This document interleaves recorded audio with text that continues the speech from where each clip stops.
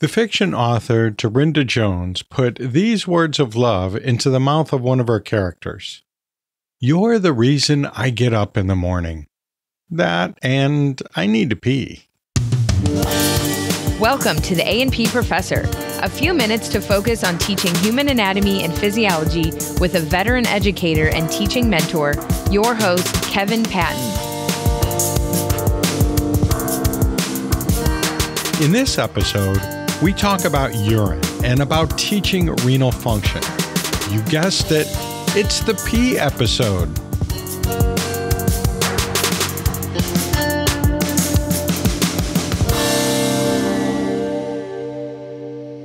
Back in episode 121, which I called the poop episode, I told some stories from the olden days to help illustrate some points, mostly by analogy. Well, now here we are in the pee episode. And, well, I'm warning you, I'm going to be telling some stories about pee from the olden days. Here's the first one.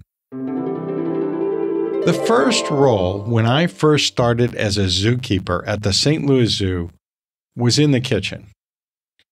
That wasn't exactly what I had in mind as what I'd be doing as a zookeeper, but I learned a lot about food and nutrition. I learned how to coddle eggs and also how to boil them perfectly. I tasted every single food that we fed to the animals, even the mealworms and crickets, so now I know what those taste like, and actually they're not so bad. But I did not taste the mice, the rats, or the raw fish. I did nibble on a little bit of fresh hay and oat grains, and all the dried chow pellets, the best of which was dog chow. Now, I say it's the best, but it wasn't that great. But I tell you, it was way, way, way better than the worst of the pelleted animal foods, which was kind of a tie between rat chow and horse chow. I think rat chow probably edges out horse chow for the absolute worst. It kind of puts a bad taste in my mouth now just thinking about it. Well, after a little while working there, my first mentor in animal handling, a supervisor named Wayne, told me that he felt bad that I hadn't worked with any animals yet. But a juvenile white-handed gibbon named Tarzan, who had been raised by humans but wasn't big enough yet to go into the exhibit with the adult apes, always enjoyed some company. So, hey Kevin, why not spend some breaks sitting and playing with him in his smaller enclosure? So, there was my first time. After a few minutes of gaining Tarzan's trust, which turned out to be pretty easy for me because Tarzan had only had very positive interactions with humans up to that point. And so that goofy ape just came over and sat on my lap and gave me a big warm hug, which is a really awesome experience with an animal with extra long, extra strong forelimbs meant for swinging from branch to branch, but now wrapping around me and giving me a hug. Of course, those same arms could snap my arm like a twig if he wanted to, so I had to follow safety protocols. And then you know what Tarzan did? He peed on me. Clearly his bladder had been full because I was soaked. Luckily, I didn't react by pushing him away or yelling at him or anything like that because, well, that could have gone very badly for me and for Tarzan's future interactions with humans.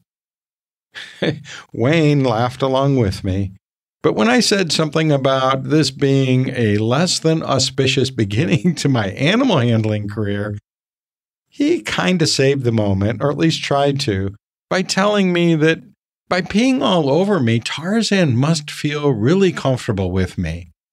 That I used all of Wayne's tips on how to approach a wild animal and that process really did work, even if I did end up getting soaked with pee. You know what? I didn't believe that thing about Tarzan peeing because he liked me. I didn't believe it then, and I don't believe that now. But I did learn that by trying to make me feel good about my messy, smelly experience and pointing out what I did correctly, Wayne gave me a great insight about a teacher being empathetic and compassionate with any student who runs into a mess. And this was a mess. I also learned that I should always have an extra clean zookeeper uniform ready to wear in my locker. To this day, I often keep an extra set of clothes in my car and in any office or lab that I use, because one never knows when one is going to get peed on. By the way, Tarzan and I spent most of my breaks and lunchtimes together, and we got to be pretty close. And thankfully, he never peed on me again. When I have time, I do tell this story to my students, and then I tell them, hey, as you read that urinary chapter before coming to class, I know that you felt overwhelmed and confused. Making pee is more complicated than it seems like it ought to be, right? It's a mess, isn't it? Well, that's okay. I'll be Wayne. I'll walk you through this and show you how it works, and I'll also tell you all the parts you don't really need to remember. And I'll try to do that in this episode too. Try to make you feel good about getting peed on by a smelly ape who acts friendly but then pisses all over your great day's adventure. Or more literally for this episode, I'll help us get us through some discussions of teaching urinary structure and function without feeling like it's just too big a mess to really handle artfully and effectively. You might be thinking, Kevin is assuming that every listener has some kind of trouble or trepidation or timidity in teaching renal structure and function. Yeah, fair point. Or is it?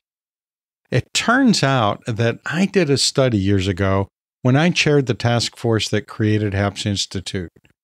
Our original mission was to provide courses for A&P instructors on topics that are hard to understand, hard to learn, and hard to teach. And we asked ourselves, what should our first courses be? What are the hardest things to understand, learn, and teach in A&P? And all the task force members said, renal A&P, along with a couple of others like neuroanatomy and respiratory physiology. But we did our due diligence, and I put out a survey of A&P faculty back in 2006, where I asked that question of 401 A&P instructors, and it was confirmed. Renal, neuro, respiratory, and the science of teaching and learning all rated at the top of that list, all about equally. And one of our first HAPSI courses, which you may have been a part of, was renal physiology. It was a course taught by the awesome Dee Silverthorne and the amazing Jennifer Lundmark. And it quickly filled to capacity. So I think I'm safe in saying that there is some level of uneasiness in teaching about pee and how it's formed. But what is it that's so hard or confusing or intimidating? Well, I can't say for sure. But based on what I've heard and on what I've experienced myself as a student and as an instructor, I have some ideas. Now, it's an incomplete collection of experiences and ideas, I'm sure. And, well, that's sort of my central theory and what makes renal A&P so frustrating. It's a perfect storm of issues. That is, there are a bunch of different, potentially confusing things going on. And these often get mixed up with each other, which adds to the confusion. Let's use the example of the countercurrent mechanism. First, I used the singular form of countercurrent mechanism, when in fact there are at least two major countercurrent mechanisms involved in the formation of urine in the kidney. One is the countercurrent multiplier mechanism in the nephron loop, that increases the osmolality in the medullary region of the kidney. The other is the countercurrent exchange mechanism that happens in the paratubular capillaries that extend down into the renal medulla, turn, and then go back up to the cortex, forming a functional looped flow pattern called countercurrent flow. That countercurrent flow allows a particular kind of capillary exchange that permits only small amounts of solute from leaving the medullary interstitial fluid. Thus, we have two different countercurrent mechanisms, with the countercurrent multiplier mechanism in the nephron loop creating a hyperosmotic medullary environment, and the countercurrent exchange mechanism helping to maintain that hyperosmotic situation in the medulla. Now, yes, this is oversimplified. Just imagine if I gave a detailed version of what goes on. The first problem is that even the simple version is extraordinary. That is, it involves mechanisms that are new to us, such as, what the heck is a countercurrent mechanism anyway? Well, it's simple. It's just flow going one way and then turning on itself and coming back. Period. That's all it is. But countercurrent has 4 syllables, and it's new to us, so it's intimidating. That's a real barrier to understanding. It's not an imagined barrier. That really does stop students in their track and kind of turns them off to even listening to how simple it really is. Another issue is that there are 2 different countercurrent mechanisms, as I just said, each doing something different, but both contributing to the same outcome. So that makes it easy to mix them up and get them confused with each other. We instructors don't help. We often make it easy on ourselves and simply call each one the countercurrent mechanism when we're focusing on just one of them. But then we fail to clarify to students that we're talking about one of 2 countercurrent mechanisms involved in keeping the renal medulla salty. I got to tell you, as a student, having studied kidney function in several different courses and never quite getting the countercurrent mechanism or its importance, I was always confused by it. I always seemed like I was getting it, but then I got mixed up again because there were 2 of them. The breakthrough moment for me was when I finally got the fact that they were 2 separate processes, but supporting the same result in different ways. Another problem is that in trying to get students to understand all the details of how those countercurrent mechanisms work, we waste time and energy on a level of understanding that they really don't even need. The white paper that accompanies the 2019 revision of the HAPS learning outcomes states this for learning outcome P.4.16. We intentionally removed all learning outcomes on the details of the countercurrent mechanisms in urinary physiology in this document because the details are not essential for understanding renal function. At the time of this writing, details of the countercurrent mechanisms have also been removed from many medical school level physiology courses.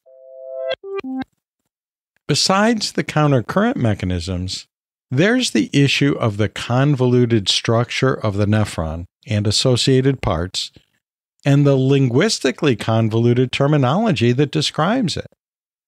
Not to mention the crazy overuse of oddly constructed acronyms for all of those parts. And it's not just the nephron and urine formation.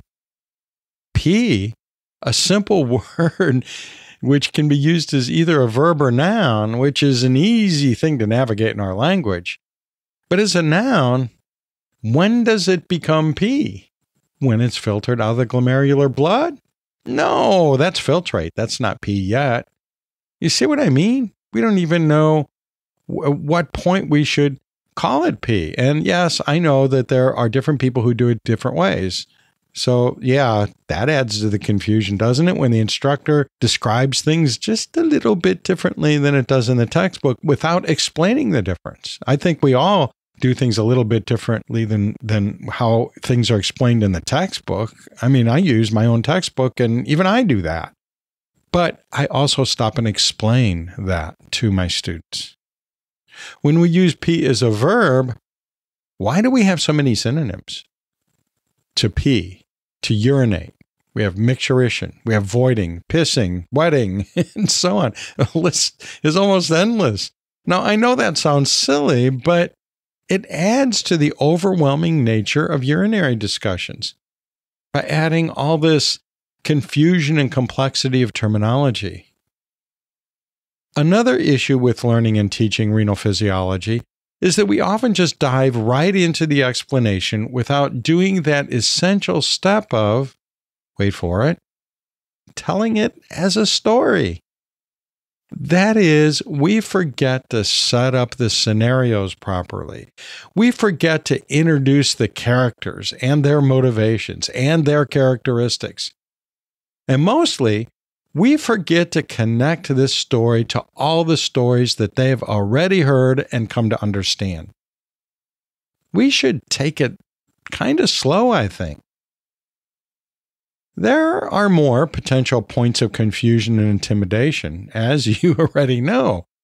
My point is that they all come together in renal A&P, and we need to address that before we expect success in learning and teaching. What can we do about these confusing issues surrounding teaching? Well, here are a few ideas to get us started.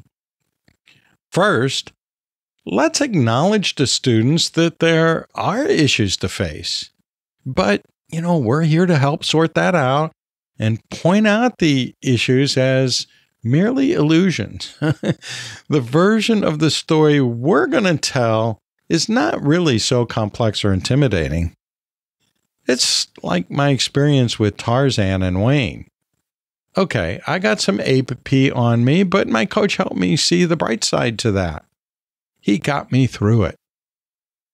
Then let's do as the HAPS white paper suggests and clear away the details that our students don't really need so that we can understand the big picture of renal structure and function in its entirety. I know that's hard to do. I've spent all that time and effort in learning how it all works, and I want to tell that story, that detailed story that I now understand better than I ever have before. Not completely, but better than I ever have. But it has taken me years and a lot of effort to get to this point, and I'm sure I'll get to a better point in a few more years. But, I need to remember that detailed story is not what my students need. And it's potentially going to slow them down or even block their understanding of that all-important big picture. Next, let's focus on that big picture. Let's come up with a big picture that's simple but accurate and start with that. Refer back to it time and again, anchoring each part of our story to that big picture. And let's conclude our story with a recap of the big picture. As we do all this, let's not forget that there really isn't much that our students aren't already familiar with. They're already comfortable with solutes and solutions, ion carriers and ion pumps, osmotic pressure, membrane transport processes such as filtration, diffusion, osmosis, and active transport, with the idea of homeostatic balance, and, all those other things that come into the details that support the big picture. Okay, maybe they're not as familiar as we'd like them to be for students, or that we imagine that they are for students, or pretend that we were when we were students at that stage of learning. But you know what? That's okay. We're going to take it slow, right? We're going to help them refresh that prior learning, aren't we? So that they are ready to apply these core concepts with little trouble or confusion. We're going to point out and refresh at every stage of our explanation. I've had good success with this approach. Maybe you have some of your own hard-won advice to share with us. If so, please let us know about it. I try to make this podcast easily accessed by all A&P faculty. One of the ways I do that is to provide a searchable transcript and a captioned audiogram of this and every episode, each in multiple, easy-to-find locations and formats. That costs money. You know who helps me with that? You bet. It's our friends at AAA, the American Association for Anatomy. I've been a member for a very long time. As a matter of fact, I just renewed my membership and I saw that I've been a member continuously for the last 20 years. And I don't regret a minute of it. There's just so much going on in AAA and so many resources that I can use for my A&P teaching. Check it out at anatomy.org. Here's my approach to that big picture of urine formation that I just mentioned. Before I introduce it to my students, I always clarify that the term urine formation is it's a bit misleading. The process is not really about making urine as much as it's about balancing the blood. Or simplifying that, it's about cleaning out the blood. If we condense the story of urine formation or blood balancing into its essential elements, we have a very clear and simple picture on which we can easily and logically hang any other detail we think our students need. You already know these steps, so feel free to say them out loud with me. They are filtration. I can't hear you. Let's do that again. Filtration, reabsorption, secretion. Hey, did you really say them out loud? Oh, come on, let's do it. Those other people in your world, they won't mind if you say it out loud, and they won't think any less of you. They'll simply think that you're having an episode of genius. Okay, here we go. 1, 2, 3. Filtration. Reabsorption. Secretion. Hey, thanks for playing along. Those looks you're getting now, that's not pity or even confusion. It's awe, really. As simple as the filtration, reabsorption, secretion story is, the notion isn't as intuitive as we might like it to be so that our students will understand it immediately. They sometimes struggle with the idea that the kidneys filter almost a barrel of water from the blood, and that filtrate becomes urine. And they balk at that. Wait, nobody pees 50 gallons a day. At which point I say, hey, you've never met my Uncle Tommy. He could pee 2 barrels a day on a good day. But of course, it only seemed like he peed that much. He didn't really. I don't think. Anyway, that's a ridiculous idea. But still, it gets in the way of student understanding. So I use a simple analogy to make it work better for them. It's based on an actual childhood event with my daughter, Aline, whose voice you hear at the beginning and end of every episode. And it's recounted in my book, Survival Guide for Anatomy and Physiology. Available at fine bookstores everywhere and in the show notes or episode page at theapprofessor.org/125. So the story goes something like this. When my daughter Aline was very young, and I don't remember, maybe she was 8 or 9 or something like that, and it was just she and I in the house for the day, and she was just really bored, and everything I suggested just wasn't interesting to her. And you've had that experience, right? Or you've heard about these experiences. And so she said, finally, you know what? I think I'm going to clean out my junk drawer. And I thought, holy smoke, she must be so bored that she's willing to clean up her junk drawer. Now, it turns out that she really does have a fondness for cleaning things and keeping things orderly and so on. So maybe this wasn't too surprising. But she did have the top dresser of her drawer full of junk. It was like all kinds of little toys, like little toys from fast food, child's meals and little souvenirs from theme parks and, just all in little favors that she got at birthday parties and just a lot of junk. And some of it was very valued, probably mostly for sentimental reasons. And some of it was she just threw it in there because that's where all that kind of junk goes. And it had gotten to the point where she really couldn't always even open the drawer because it was so piled up with stuff. And of course, she could never find anything in there because, again, it was just a bunch of little stuff. So she decided, okay, she's going to clean it. And she said, nope, Dad, I can do this by myself. You sure you don't want any help? I'll just sit in here and talk with you while you do it. Nope, I want to focus on this. Okay, fine. So I left the room.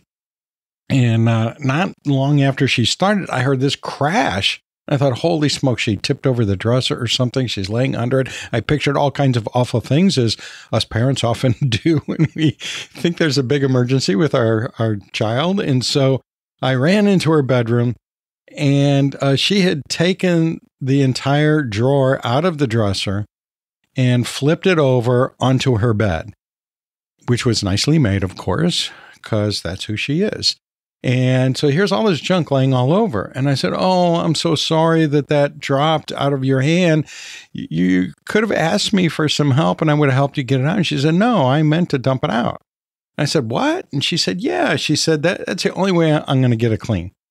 And I said, really? You're just going to throw everything away? She said, no, I'm not going to throw everything away. She said, I'm going to put this drawer back in my dresser and I'm going to sort through this big pile. And I'm going to pull all the things I know I want to keep off to one side. And I'm going to take all the stuff that I know I don't want to keep, that I want to donate or throw away. And I'm going to push that over to the other side of my bed. I said, wow, that's a great idea.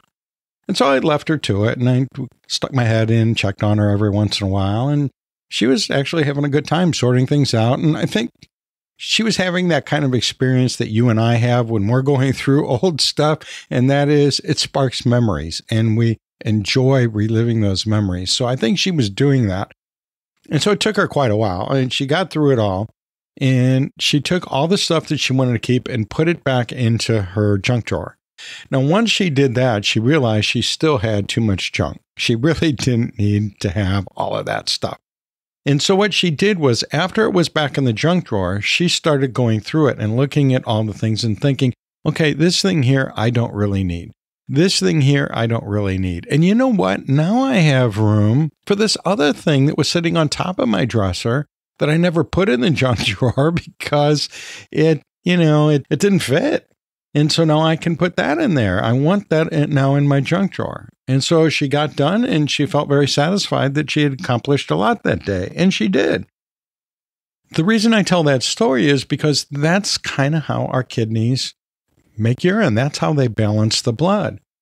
There's all this stuff in our blood as it travels through the renal blood supply and into the kidney and into, that glomerulus.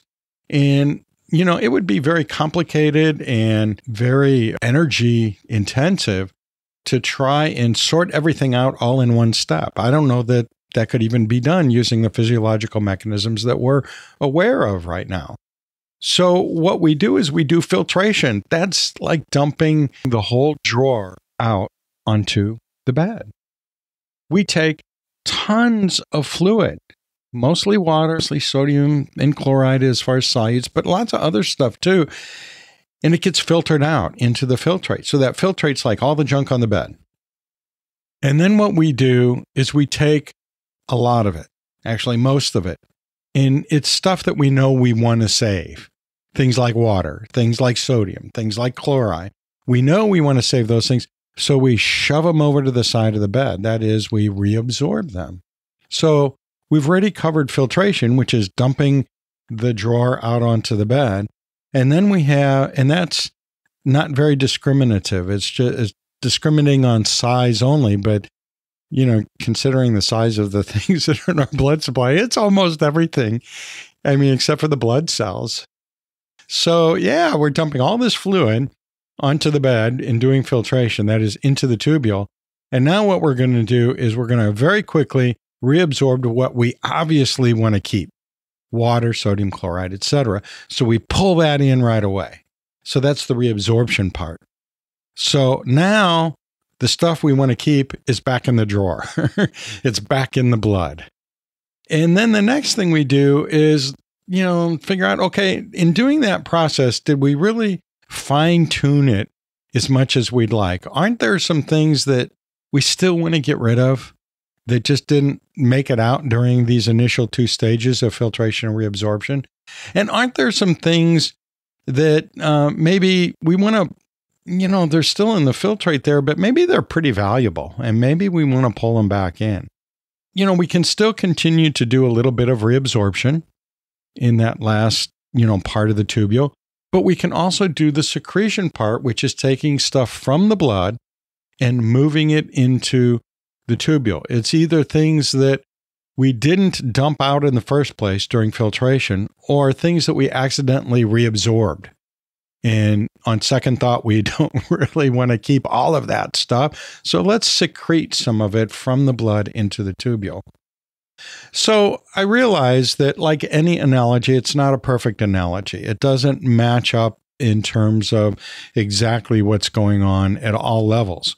But it gives you the general idea and clears up that real stumbling block I think that there is for students. And that stumbling block is that students can't get over why it's so complicated. Why are we moving things this way, then we're moving things that way, then we're moving things this way again? How is that cleaning it up? And how do we get around the fact that we're really in filtration dumping out way more fluid than we can afford to lose in any one moment? So it handles all of those issues. It answers all of those questions. It clears up all of those confusions. And so I think it works pretty good. It has worked pretty good for me.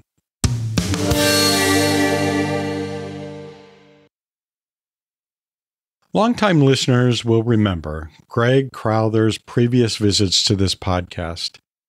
He's an A&P educator who's had a strong interest in using songs to help students learn. And you've already heard some of his songs on previous episodes.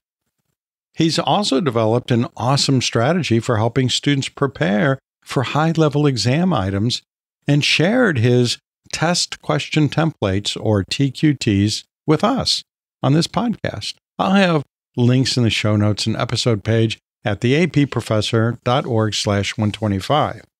But right now, Greg is back with another song, one that is especially appropriate for the P episode. It's called P-values, and it helps reinforce that all-important big picture or core story of urine formation by the kidney. Okay, Greg, take it away.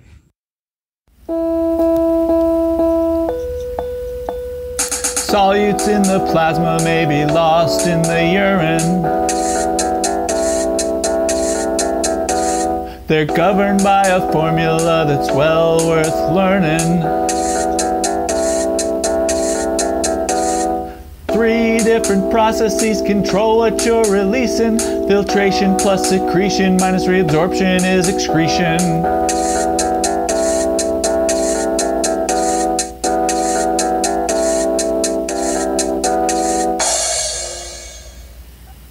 Well, thank you, Greg Crowther, for your original song, P-Values.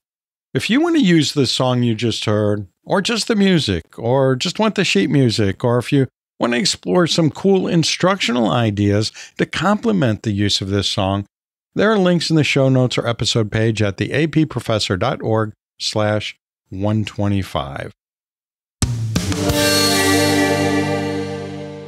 As you can imagine, it does cost money to syndicate this podcast in all the channels and websites and podcast players and book readers and music players and, well, all the bazillion places that you can listen to or read this podcast. That funding comes from the Master of Science in Human Anatomy and Physiology Instruction, the HAPPY degree. I've frequently mentioned that I'm on the faculty of this program at Northeast College of Health Sciences, and a new cohort of students has just started, all now starting their own exploration of evidence-based teaching strategies that they're learning to apply to their review of all the major topics in the typical anatomy and physiology course. Check out this online graduate program at northeastcollege.edu/happy. That's HAPI. Or click the link in the show notes or episode page. Ever wonder why someone might pee when they're scared? I'll tell you the prevailing theory of that in a moment. But first, yes, you guessed it, another story from the olden days. Whenever a student asks me about peeing one's pants when scared, the image that comes immediately to mind is something that happened when I was a lion tamer's apprentice. Something I learned during that experience is anthropological. It seems that in our culture, some people have this ritual that they think makes them look tough and perhaps even invincible by teasing and harassing dangerous animals who are confined to an enclosure. I saw this a lot as a zookeeper. But there's something about a circus that really brings out this behavior in people. For the record, I don't think that keeping wild animals in a zoo or circus is inherently cruel or harmful to the animals. But there are circumstances when it can be. And one of them is when random people harass wild animals to force an interaction that the animal doesn't want, or to somehow demonstrate one's toughness by sticking an arm into a giant carnivore's home territory. That is, its yard or its den. This is why zookeepers and lion tamers stop this behavior right away, to keep the animals safe and secure and happy, but also to keep some idiot from being mauled or killed. So one day, I and another trainer were sitting behind a large double-fenced play yard occupied by a couple of lions who were sleeping. This is typical behavior of lions on a warm afternoon. But this person and a small group of acquaintances decides to execute that ritual and started banging on the outer fence. I got up to walk in the space between the inner fence of the yard proper and the outer safety fence to courteously ask them to stop harassing the lions. My buddy held me back and whispered, "Let Duke take care of this one." Duke was our staff German Shepherd, who was trained for guard duty, and he also performed in our Big Cat Act. But mostly he just laid on his back and asked us to rub him, so Duke got to do some guard duty. He was sent to deal with the intruder. I'd like to think that I'd have stopped it if I'd known the outcome, but who knows. Duke jumped up and slowly creeped along the passageway, unnoticed by the human guests. When Duke got to where they were, still not seen by the person banging on the outer fence and yelling for the lions to wake up, Duke jumped up so that he was face to face with them, and he gave this horrifically loud and menacing bare-fanged bark right in the guy's face. Everyone jumped back from the fence, of course, and then walked away from the exhibit. The loudmouth person who had been harassing the lions had stopped talking and was sort of separating himself from the others. I thought it was that he was ashamed of his behavior. But then I saw the growing wet spot on his pants. He was trying to walk in a way that the others wouldn't notice that Duke had made him pee his pants. Which kind of illustrates that trying to scare another being has its consequences.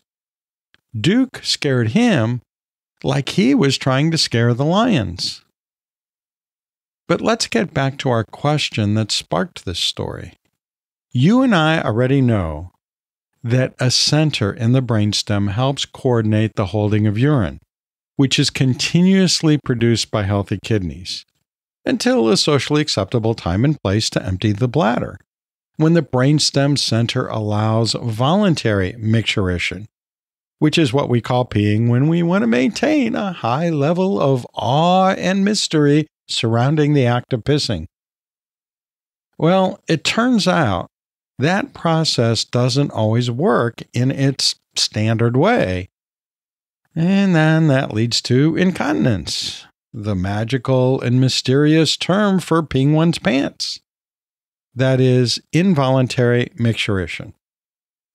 One way, of many ways, that incontinence happens is when a fearsome, wolf-like, bare-fanged, barking face unexpectedly appears inches from your face while you're focused on trying to wake up a humongous jungle killer. Specifically, you have a stress response called the fight-or-flight reaction. And your amygdala, acting as part of the limbic system, goes ballistic and interferes with the normal operation of the brainstem's regulation of the bladder's sphincters. Now, this doesn't always happen, or we'd pee our pants every time we have to teach the urinary module in our course. But it happens sometimes. And it happened that day to that poor guy who, I hope, will never harass another animal again. Marketing support for this podcast is provided by HAPS, the Human Anatomy and Physiology Society, promoting excellence in the teaching of human anatomy and physiology for over 30 years. Did you know that when you join HAPS, you get access to the HAPS Educator Journal for A&P teaching? And you'll unlock all kinds of HAPS members-only benefits and resources, such as courses taught by master A&P teachers, access to HAPS safety guidelines, and sample learning outcomes. And, well, that list just goes on and on. You can join me as a HAPS member at the approfessor.org/HAPS. That's HAPS. There are so many things we can learn from pee, right? After all, urine testing or urinalysis is a commonly done procedure. It's used to screen for drug use, as an early indicator of pregnancy, to screen for diabetes mellitus and other metabolic conditions, and it can give clues about all kinds of health or disease conditions, including hydration level, whether we've been taking multivitamins, and whether we'll be lucky in the lottery. Okay, not that last thing. I don't think. I don't know.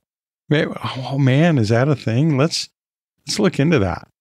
But anyway, there are all kinds of things that we really can add to that list, things that we can discover by analyzing our pee. In fact, all kinds of new things to look for and new ways to interpret existing urine tests are being developed all the time. In episode 121, the poop episode, I talked about how the appearance of poop can give us all kinds of useful information. That's true of pee, too. Blood in either poop or pee can be an important finding, for example.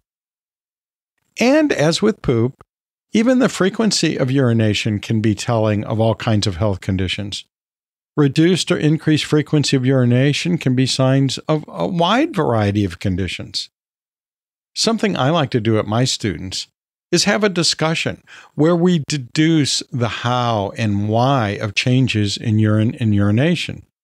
That way they can apply each kind of change to what they know of the story of urinary anatomy and physiology.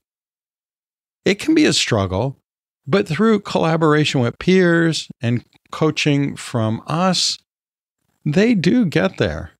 And by getting there, they deepen their understanding of the basics by applying those basics.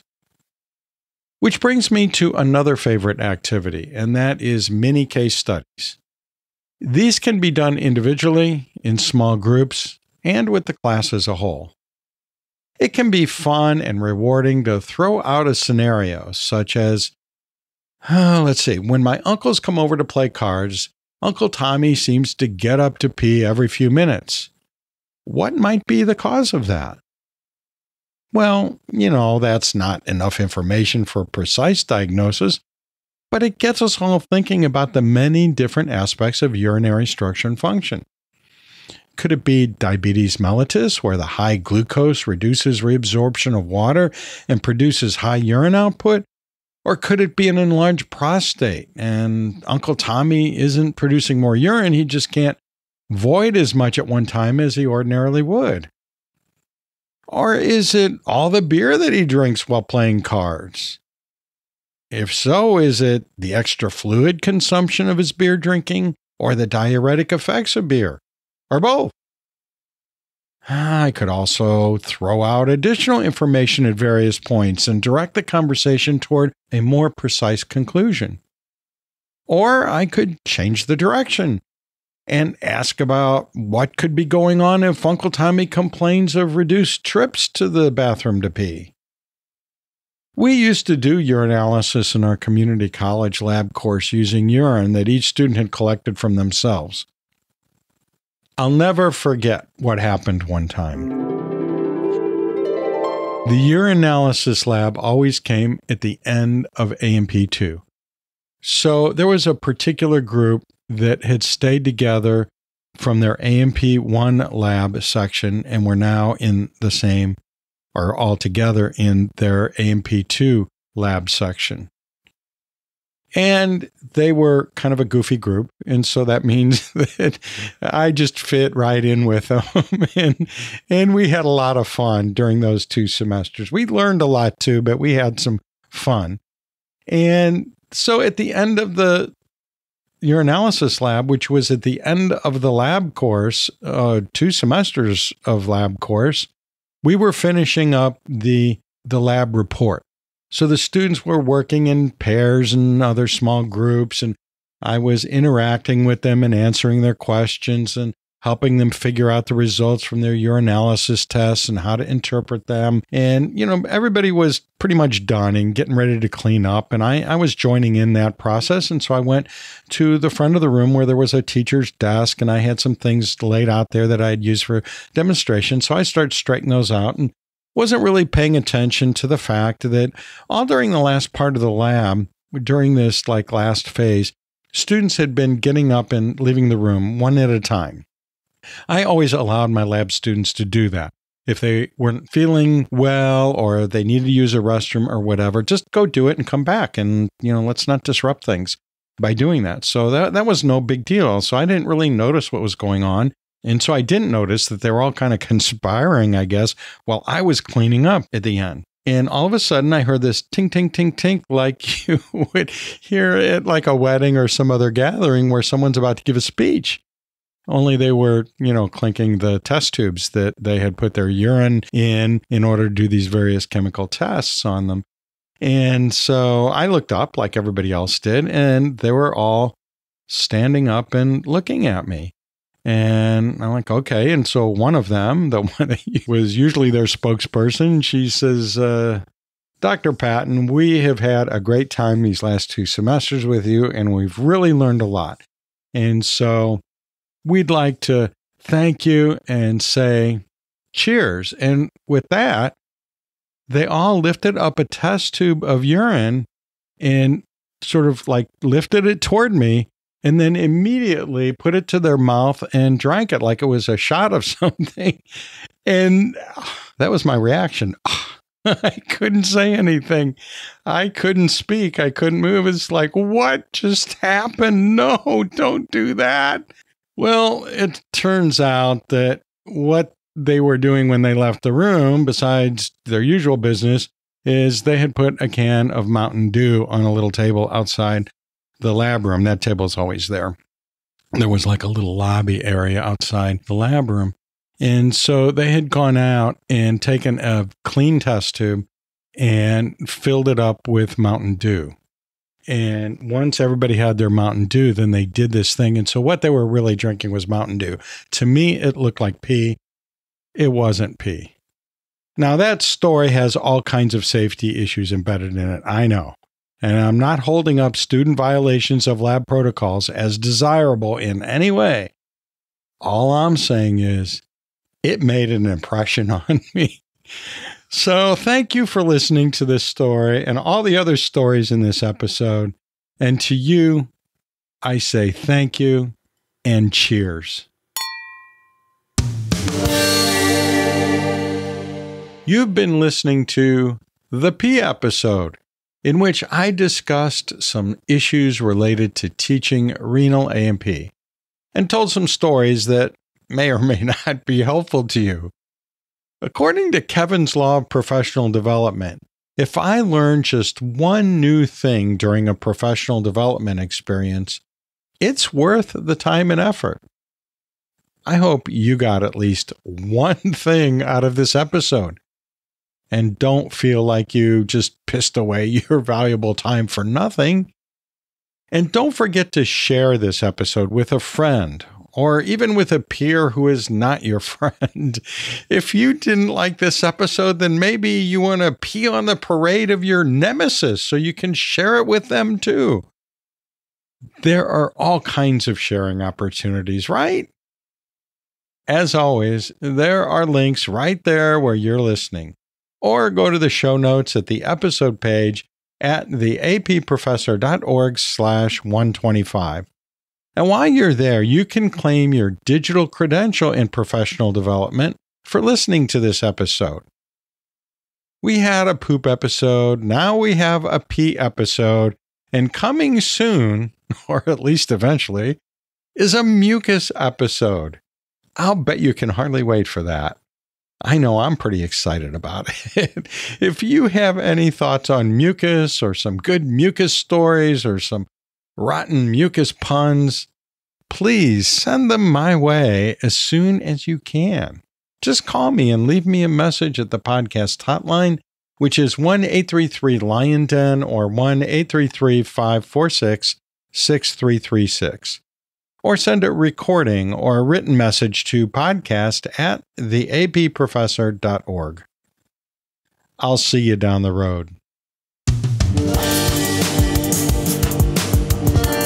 The A&P Professor is hosted by Dr. Kevin Patton, an award-winning professor and textbook author in human anatomy and physiology.